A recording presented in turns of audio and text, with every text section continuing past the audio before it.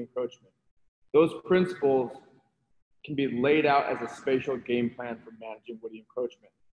We can now take management data and link what's going on the ground to our priorities and outcomes. So just a few examples of where we've done this in Nebraska. Maybe.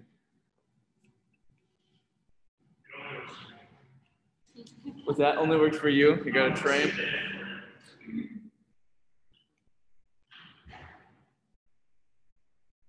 All right, here we go. All right, so what we did was we took tree cover data and we wanted to know outcomes. You know, we've been spending millions of dollars to manage woody encroachment. It was brought up earlier that we prioritize the most degraded landscapes. So we looked at where the whole state, 30 meter pixels, baseball diamonds, how has tree cover changed from 2000 to 2017? Everywhere on red in the map shows where we've had an increase in tree cover. We found the same thing that's been kind of, we've been finding everywhere in the Great Plains. The areas that are the hardest hit are where we've been spending the most dollars, where we've been prioritizing managing woody encroachment. We found some examples of success. If we zoom in on the Les Canyons, and this is through partnerships with them, we were able to take their management data and show one of the only successful outcomes we've found in Nebraska.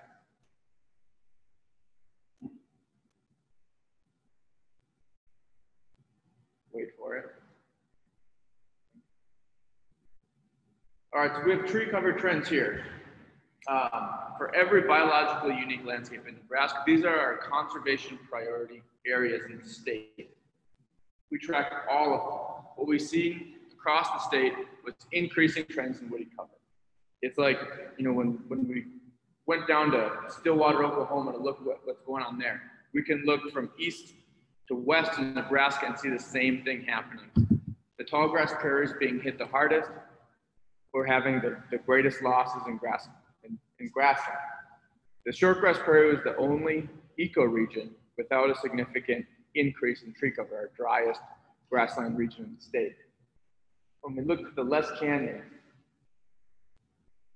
so that's this red area right here in central Nebraska, just south of North Platte.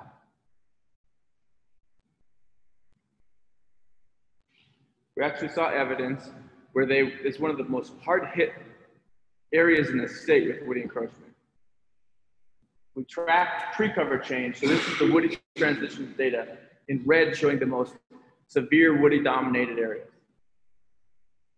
2000, a lot of infestation in the north. 2005, getting worse. 2010, it's sweeping across this whole landscape. 2015, we start to see it's halted. In 16, we're chipping away. 2017, 18. Those are the prescribed burns. So through partnerships with these landowners, we've been able to track where they're managing. And what we've been able to show is one of the greatest conservation success stories in the Great Plains. We wouldn't have been able to show what's happening here without this data. So it's been a really great success story to share throughout the Great Plains. It's one of the few examples we have of where we've successfully managed woody encroachment. And they wouldn't call it success. They were expecting to see a reversal. But given the state of things, halting woody encroachment is a win today because no other group has been able to withstand that much woody encroachment and then halt it. That's just one outcome. It's halting a regional scale regime shift. That's really important. But there's also things like wildlife, forage productivity that we care about. We can track those too with these new data products. So we have the American burying beetle. Up until very recently, it was listed as an endangered species. Les Canyons has one of the strongest populations of the American burying beetle. What this map shows is woody transitions overlaid in green by the prescribed fire units, and then the circles show the mean abundance of the American burying beetle. What we can actually see is that where they've used their management to halt this transition, they've protected the American burying beetle. American burying beetle occur where you have large grasslands. By restoring grassland, they've improved American burying beetle populations, and by preventing that red wall from progressing through, they've been able to maintain and stabilize some of the strongest American burying beetle populations in their area. Caleb Roberts, a postdoctoral researcher in the Twidwell lab, has actually analyzed this data further, and he's actually shown the American burying beetle population is slightly increasing in the Les Canyons by a few beetles per year. That is a huge win for an endangered species. In this age, we tend to be losing endangered species. This is one of the few examples we can point to where we have management that's good for the cow and good for an endangered species. This is one of the few examples where everything can come together. If we want to prioritize our most intact, productive rangelands, that's good for our wildlife, it's good economically, and it's a solid strategy. Everything kind of lines up here to win. We've also looked at management data for the Sandhills Task Force. These are primarily tree removal projects. And what we see here, for the first time, is a management program that's ahead of the biome line.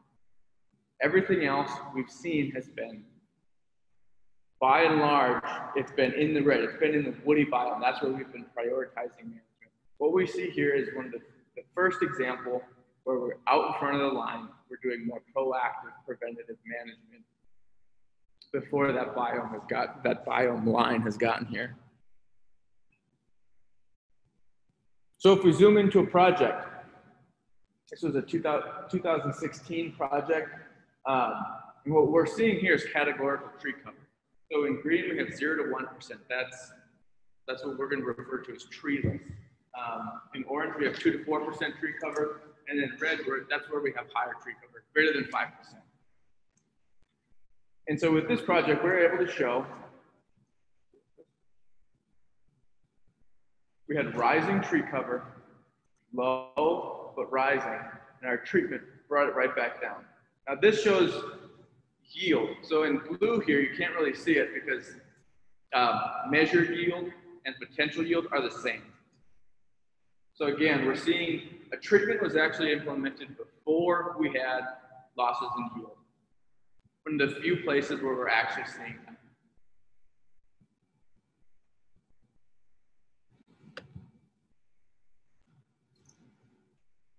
Oh, so this shows yield gap. We've got the 0 mark here. What we can see is, you know, we're below the 0 mark, so we're realizing potential. Right until recently, we actually saw a yield gap emerge right at the end there that was restored with the treatment. Here's another example.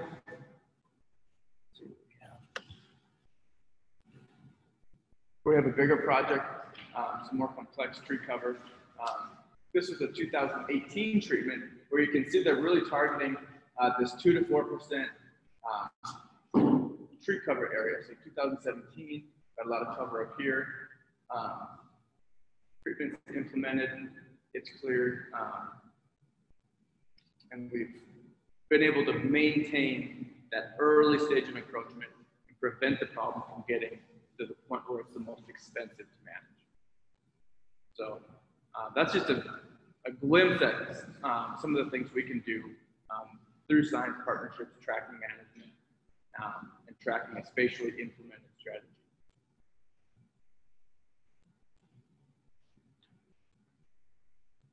So, I mean, I've been studying things for a long time, and Dylan's been able to start breaking this stuff down.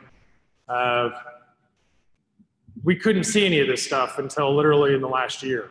So we can track all treatments that groups are doing. We can track all wildfires, and our lab is published on that for the entire Great Plains. We can track how vegetation is changing in scales and at a time span we've never had before. And Dillon's just showing like we can track that complexity, and you can see what tree cover is doing over time on this landscape. You can also see what our treatments miss. And as we talk about this at 2 o'clock, we can start to talk about what happens when you leave seed sources. So we can just track reality instead of just the generalities that we often do in the science. That's going to be huge as you all just are looking at how to manage big scale threats going forward. And this is one of the first examples. We show all that because there's also this, right? We planted the seed of protect the core, defend the core, and growing that. The larger the scales, the easier it is to manage these issues. And this is a group where we took some of these ideas down in the Gypsum Hills or Red Hills of Kansas. This area here, as we walked through this data, you had a bunch of cedar that then just, you can see this removal. So what I want to do is show, again, like what Dillion was doing, the outcomes that are now trackable. So if we jump into that part of the world, this is a 1 million acre view across 2 counties. So this was the scale that rancher group wanted us to look at. And you can see what it looks like in 2000 and how that warning signal of woody dominance continues to expand, just like these examples Dillion gave. And then there's 2015, and just watch this. Regional scale removal of the woody dominated area. And of course, when I was down there, I just asked them, so what did that? And they said Anderson Creek wildfire. One of the largest wildfires in the continental US in the last 25 years. And so in this Oklahoma to Kansas area, that's what fire did, right? It took a big chunk out of cedar. And what we usually do is we then wait, and then the cedar comes roaring back and we lose yield again. What that group started to do is actually double down and say, why don't we do the wildfire did 85% of the work? Why don't we finish the job? Let's not let it come back. Let's not ignore the seed sources. We're going to build a core, and their vision down there is a treeless system that is not vulnerable. And this is what it looks like when you build cores. So this y-axis is the yield gap. So since 1990, they're losing yield. That's 2.5 million pounds on a 95,000 acre landowner cooperative or network that they put together to say, we're gonna build a core. They sent this to the NRCS saying, like, we want to do these kind of approaches and maintain an area that's easier to manage long-term. And what you see here, our peak right here, this is impacted drought, right? But this right there, that's about 2.5 million pounds. This is the effect of the wildfire because of all the cedar killed. And then this is follow-up management. They're back down to 1990 levels of production. It's the first example that I have in the Great Plains of restoring large-scale production after it's been lost. It's that hard. So what's cool is we've got examples of the Flint Hills, the Les Canyons, the Gypsum Hills of Kansas. There's multiple examples of why thinking bigger and scaling up and working at the boundaries and protecting areas instead of chasing it is working. We're seeing these lands actually more profitable and on. And what they want to do is avoid this from playing out again, right? That's now their goal. We don't want to see that ever again. So if we could bring them up, they'd talk about why we should keep the Sandhills the way it is and not, right? Like we're doing that in the Sandhills. We want to avoid this and learn that history lesson from other places. So I think this is just really exciting because the whole point of this, like we can track outcomes for producers. We can track it for wildlife. Like we can get to the point where we're actually talking about actual benefits, not just how much dollars we're spending treating a problem. So kind of fun to look at and do and put this rangeland analysis monitoring approach in the big picture. The more I see this, the more I think more groups can do it themselves. We'll come back to this at 2, but I think it's great now thinking through and hearing stories about what Nebraska Grazing Lands Coalition is doing with burden coordination, hearing from Sarah as well. So I'll turn it over to whoever our MC is. Maybe nobody wants to, it's not going to be me, Ron. Oh, great. So I'll go ahead and unplug and look forward to reconvening on some of this stuff at 2.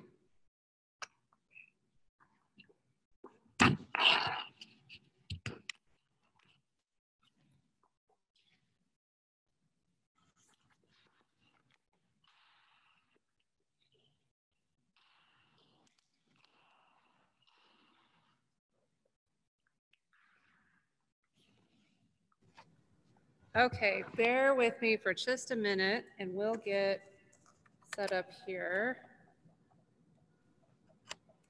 on a different computer.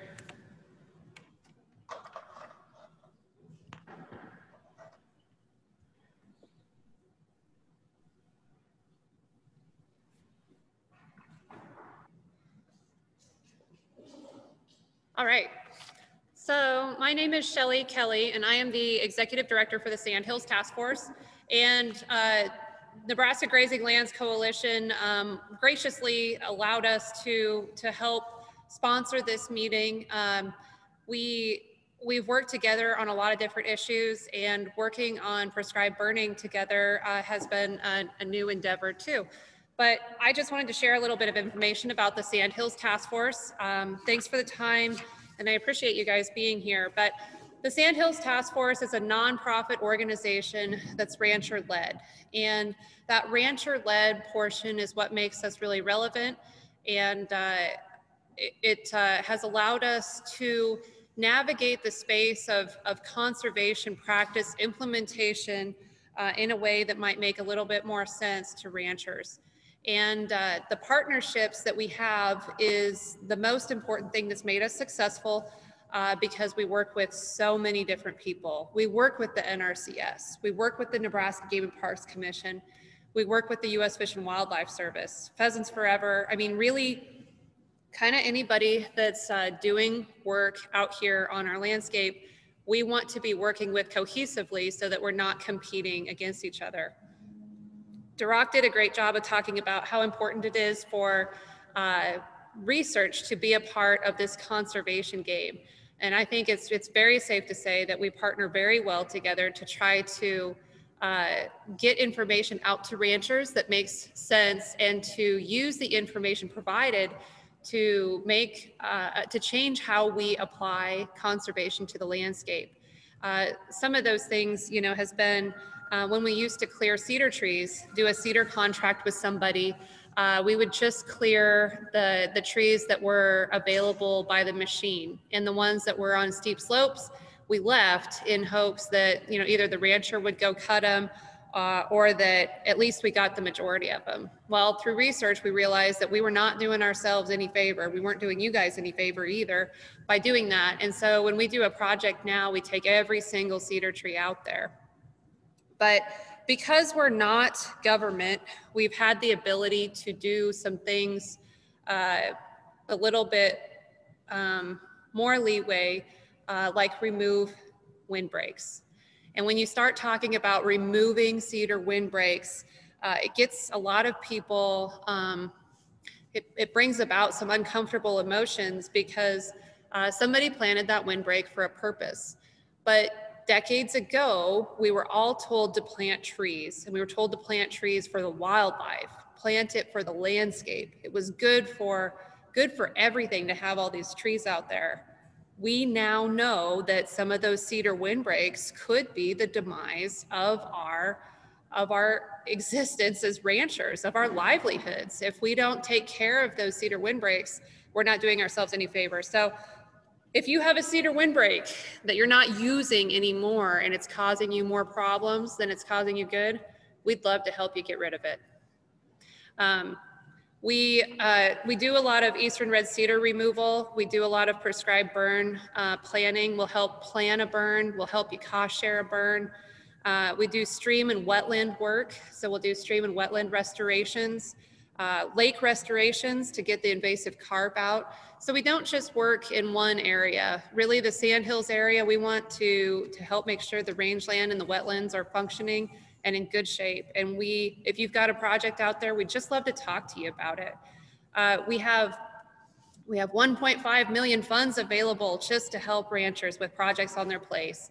And as I said earlier, I made the decision to not apply for more funds this year because we're not spending it fast enough for what we have available.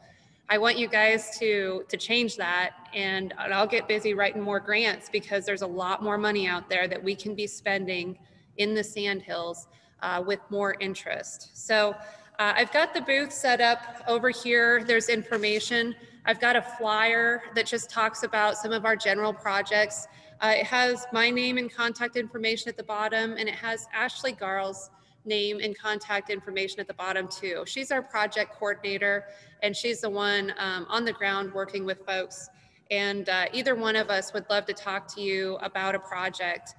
Take some additional copies. If you've got some neighbors or friends or family that needs this information too, you know, share it on with them. I made mention that we did a direct mailing in Loop County, and we're building our mailing distribution list all the time. And we're gonna start doing more direct mailings to get information out there about projects, to get information out there about just overall cedar control and why people need to be paying attention to it. But we've got some campaigns starting. This, you know, be a leader, kill a cedar. We're looking at different ways to really make some catchy slogans, get more people interested in killing cedar trees. If you have a really good idea of how you think we can share this message, please come share it with me. And I'd love to get it out there, but grab some koozies. We do have them printed out like that. We've got some stickers over there too. And then I've just got an overall brochure. So thanks so much for the time to get to talk about our organization. And I hope every time I'm at one of these meetings, I get really inspired. I get that fire in my belly, and I just want to do even more to help protect the Sandhills and help protect the ranchers out here that call this place home. We live in a wonderful area, and I hope that our kids and our grandkids have the same opportunity that we've been afforded. But it's going to take work. It's going to take work from all of us. So I hope you guys feel that same energy that I get when I'm at these meetings, and I look forward to the rest of the day because I know that we've got good information coming up and opportunities to learn more from you. So the more information you can give us, the better we're going to do for you. Thanks, Ron. Do you have a presentation, or are you just, okay, yep.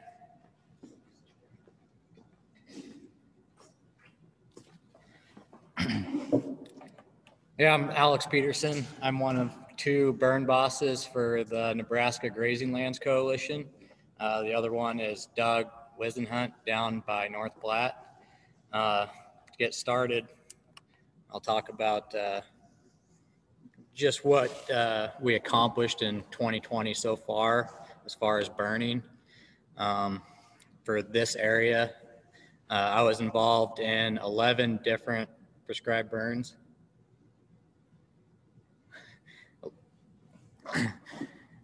Totaling around 5,500 acres. Of those burns, I was a burn coordinator, which included writing the burn plan, being the burn boss on the day of the burn on 7 of those burns. The rest, I either provided NGLC equipment or was just a crew member adding knowledge to the day, running a drip torch or spraying water. Of the 11 burns that I was part of, the average size was 500 acres. The biggest one was around 1,700 acres, and the smallest was around 35 acres. So pretty big gap there. Additional to the ones that I was involved in, there was also about 2,500 acres burned in Garfield and Wheeler County. Custer County burned around 4,000 acres. And I know there was also some burning going on in Blaine County. There was a burn last week north of Burwell. So far in central Nebraska, we've burned around 13,000 acres in 2020. The other burn boss, Doug Wisenhunt, participated in over 20,000 acres in southwest Nebraska around the Lowest Canyons area. And those were mainly with burn associations. And they had one fire that was 3,500 acres. So the burn associations generally equal more acres burned. So that's where we're at. I'd like to see those numbers grow as we go forward and more people are burning. So I'll get into what we can offer for NGLC. The goal by having burn coordinators in place is to make landowners feel more comfortable with using prescribed fire. As we talked about earlier, that there's a lot of older generation ranchers out there that have their whole life fire was evil, you'd want to put it out right away. And so it's convincing those guys that we're starting to see a problem now. And their first question is, where do we start? Whether it be they don't know what resources are available, the liability involved, is there cost share out there? It's stuff like that if they come to me, I can lead them in any one of those directions. I work with the NRCS and Burwell quite a bit. They put my name out there. Sandhills Task Force, Pheasants Forever, we all work together. And you don't have to use cost share. Out of the 11 burns we did, there was probably 3 that just did it on their own at their own expense. And if you can afford to do that, that's also a great way to go. You're not in a contract or anything, but you're also not getting paid. So neighbors burning is the best way to get introduced to fire. So once it starts in your area, you see your neighbor and how good it was, then almost always the other neighbor wants in on it in the future. There is instances where I know out in our area, there are still several neighbors that absolutely are scared to death of it, regardless if every one of their neighbors has burned. It's just the way it is, I guess. But I have never heard of anybody around here that has done a fire and has said, I'm never doing that again. So that's a good sign. And they almost always right away plan on doing one in the future. So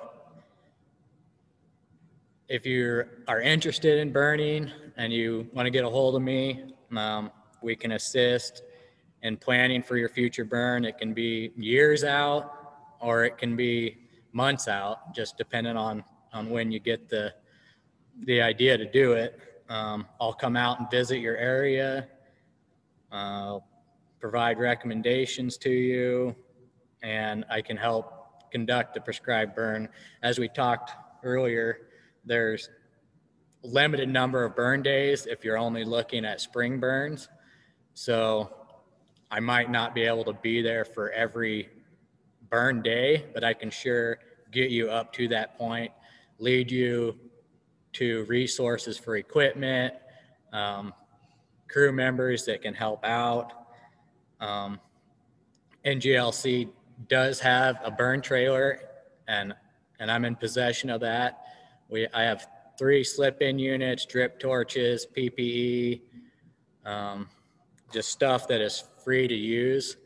So get a hold of me. That stuff's available. Hand tools, weather instruments, all kinds of stuff. We do require the landowner to sign a liability waiver, and I have a copy of that if anybody wants to look at it. It's nothing serious. I've never had anyone decline on signing it. It just better safe than sorry. Recommend that basically it's declaring that the landowner is taking responsibility of the fire and that they are expected to pursue any cost share. agreements on their own. NGLC does not provide cost share like Sandhills Task Force does. We just provide equipment and coordination of the fire itself. The landowner is responsible for lining up the help, but like I said, I have a good list of people and fire departments, lots of people with experience. So that's not totally on the landowner. I can sure help there. And after the burn is done, the landowner is in charge of monitoring the burn. I can't stick around for multiple days. But I would say that given that there's limited amount of burn days, I prefer, if you want to get a hold of me and come look at your place, that we do it months in advance of actually lighting the fire rather than a week before. Just not enough time to get a good plan in place and look at the whole property. There's going to be prep work that needs done, and burn plan that's written and approved, and burn permits. All that stuff needs to happen. Could you expound on prep work? What does that mean? Yeah, so once I'd come look at your area, there's going to be, in this area, there's going to be trees that need cut on the boundaries, and almost all of them, hopefully not. But for prep work, you want to make a boundary around the perimeter of the fire. So if there's large trees, you want to cut them off the boundary, take them in several hundred feet. If you cut the trees a year before, then you want to go ahead and burn them piles up before we do the burn, unless they're well interior, so we don't have embers going over. And generally you want to do a mow line around, mow the grass down short, 20 to 30 feet. And that gives a good perimeter for the trucks to put down wet lines, and just a good control line, basically. Is that what you're looking for? Is there any other questions similar to that of what I've covered so far? I'm kind of running right through it, but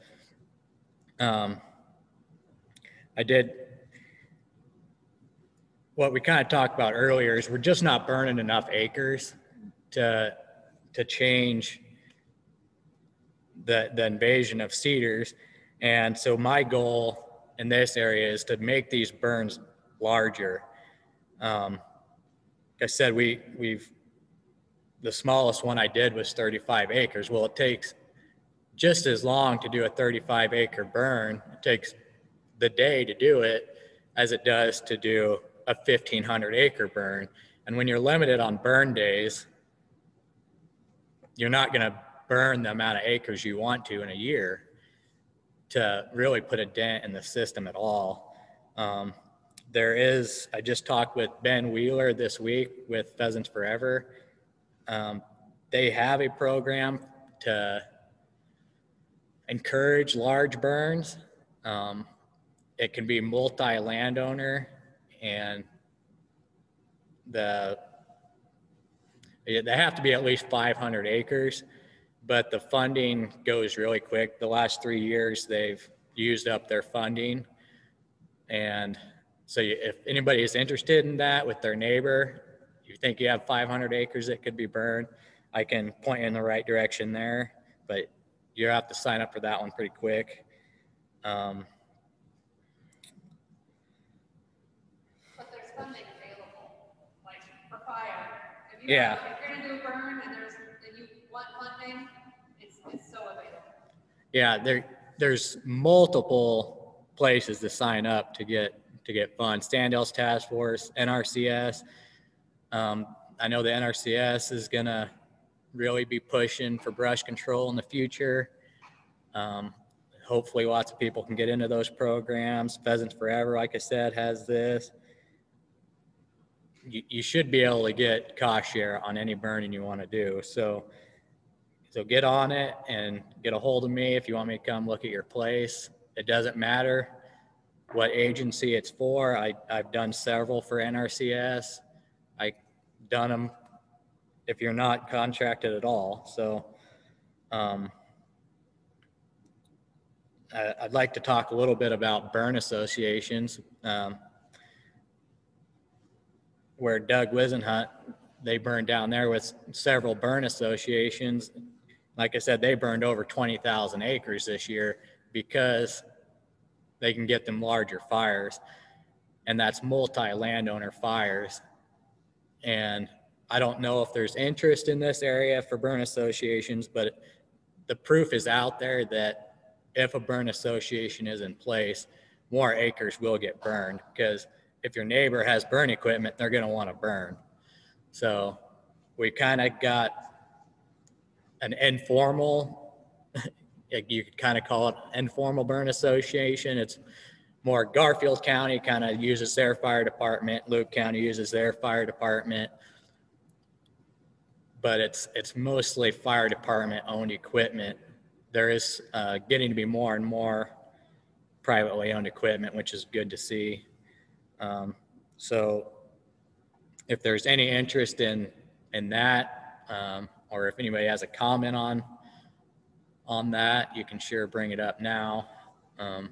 If there's pros and cons about burn associations, I know Central Nebraska is kind of one of the, if you look at the burn association map of Nebraska, Central Nebraska is kind of the area where there isn't one yet. So,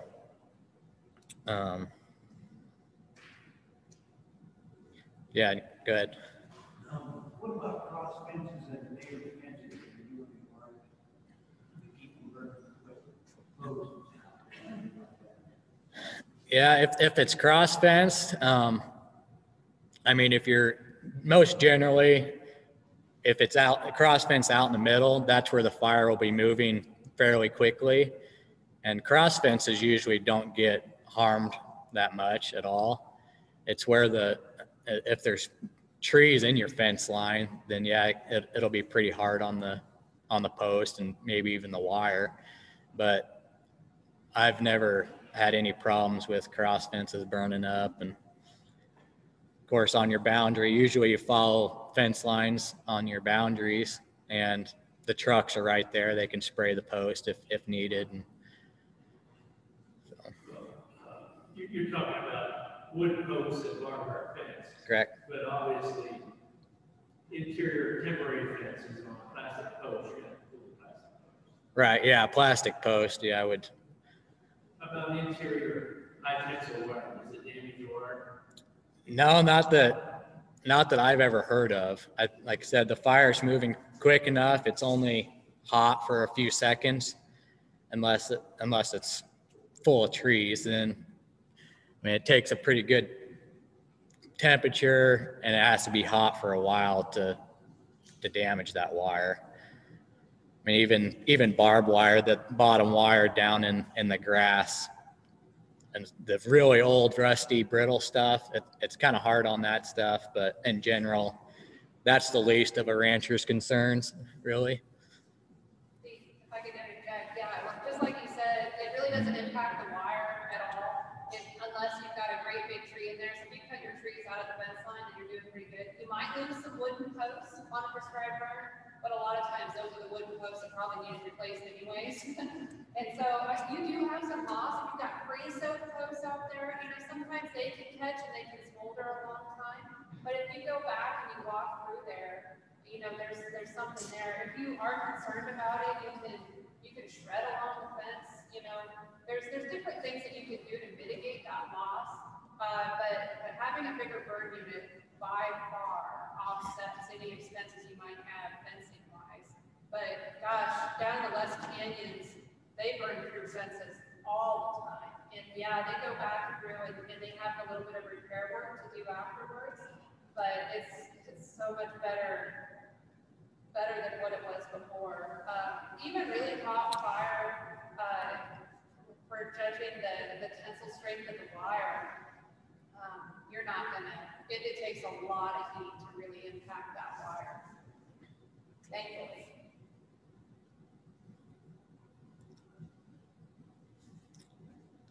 Any more questions? Now that you had a number of activities planned for this last summer, which got put on hold for COVID, share some of those with us. Yeah, I was in the process of lining up a tour, basically, if we could get people who are interested in burning to tour around. We had several fires north and east of town, to tour around to those different burn areas for anyone that was interested, and hopefully we can do that in the future, just so they can really see how good it does. And if there's anybody who's interested in seeing one done before they pull the trigger on doing their own, just get a hold of me. You can sure come out and observe. I know sometimes you don't want too many just looky-loos people driving down the road when you're trying to do a burn, but if you're interested in seeing how it's coordinated, it'd be really eye-opening to see that we're not just going and just lighting stuff on fire. It's really organized. People that are there know what they're doing. We've worked together, and it'd be a good eye-opener for someone who is on the fence or is just scared, frankly, to even do it. We can make it happen if you want to watch. I might make a comment that sometimes you don't always get your big trees cut down, and we've done some of that in our own on our ranch where the big trees would get cut down, and they went ahead and it's a deep canyons and so on and so forth, and so then you have this other skeleton remaining. But I'm going to talk about regaining the prairie lands, the grass within a year or less. The grass, if you go out and look at those skeletons, they're standing 20 feet tall. The grass has went clear back to the trunk, and the prairie has been regained by just getting rid of the green off by killing that tree. It was kind of ugly for the landscape, and if you can afford to do it, have someone come out and clear those skeletons for you and reburn it and repair. But it just shows you how fast, once that cedar tree was dead, that the prairie grasses came right up to that trunk. Your cows are going under there and grazing that brome, bluegrass, whatever some of the native grasses also that come right up. It's amazing. I was shocked when I looked at after I burned, and within a year, of course that's wet season, so it's really hot, and that grass just come back, because under a big old tree there's nothing there but needles and seeds. But within a short time, the prairie had been regained. So it's kind of scary when those big trees go up in flames. But anyway, it was amazing to me how fast the prairie regained its power, I guess, after that tree was gone. Yeah, so for those online, we just had a landowner describing after the fire how fast the prairie regains itself and the grass comes back. And I think all landowners who have done a burn in the past can share their stories on how it's changed their land in a positive way and saved them a lot of time and effort. It's by far the cheapest route to controlling your cedars. At one time I heard a cedar sucks up 40 to 60 gallons of water a season or whatever. I mean, I'm sure it depends on the size of the tree, but you just think about it, not just killing the shading out or crowding out, but all the moisture that's going to keep that tree alive. And instead, then it's sort of grass. Yeah, absolutely. She made a comment about cedar trees sucking up all the groundwater from your pasture. And yeah, I think if you go out in any of these rangelands where there's maybe a very large tree and then a 10-foot gap and then another very large tree, there's hardly any grass between them. I mean, it stays really short. And riparian areas, you hear stories of them just going dry because they're so full of trees. I know even along the the Platte River, they say the amount of water that goes to eastern Nebraska is way less because of all the trees, cedar trees and cottonwoods and stuff. One story, on some ground we rent, there's a pond out in the hills between a bunch of hills. And this is an area where the pond eventually had dried up and it was full of cedar trees and stuff. Just in the last 3 years, we have clear cut all the trees, and then we did a burn. It would have been two springs ago. And even as dry as it was this summer, towards the end, it still had water in it because there wasn't just gobs of cedar trees there.